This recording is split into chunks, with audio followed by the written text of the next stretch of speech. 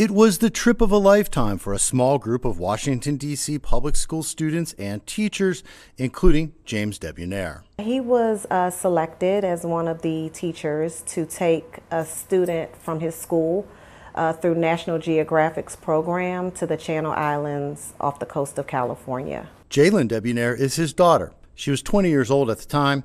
Her mother passed away when she was a little girl. Her father was her world. What was your father like?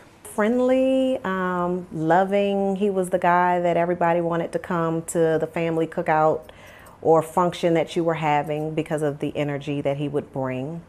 Lovable. James and the group were booked on United Flight 77, Washington to LA, departing 8:10 a.m., September 11th, 2001. I got all the way up out of my bed. I remember this like it was yesterday. And I gave him a really big hug.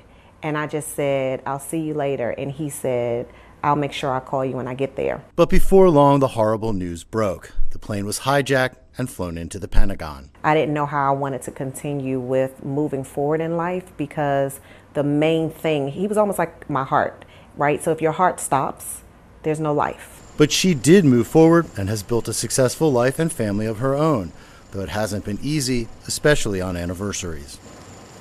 For me, it's reliving it every single year.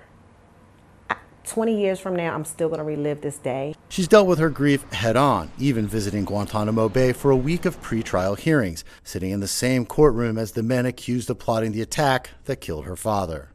To look in the faces of the men who were masterminds behind this act of terrorism was an experience unlike any other. When you saw those men at Guantanamo Bay, were you angry?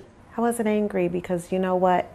Anger has left my body a long time ago. I had to let that anger go because that wouldn't have created what you're sitting in front of today. Her daughter Kaylee is now aware of the attacks. Jalen talks to her about it, hoping she won't grow up in fear.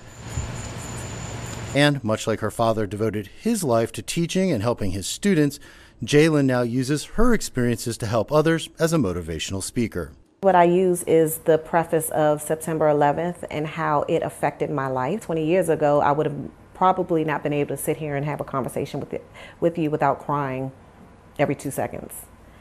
But now I just find that my strength has been a motivational tool to not only help me continue to live and grow, but to help other people. Here at Ketchum Elementary School, where he taught, a resource center has been named for James Debonair and Rodney Dickens, the student he was accompanying. A way to honor the lives and legacy of teacher and student. What do you want people to remember and think of on this 20th anniversary of September 11th? I really would love for everyone to just not only honor my dad, but to honor all of those lives that are lost. But specifically this year, I'd really like to focus on those students and teachers. Students and teachers lost on that tragic day 2 decades ago, but not forgotten. Jim Spellman, CGTN, Washington.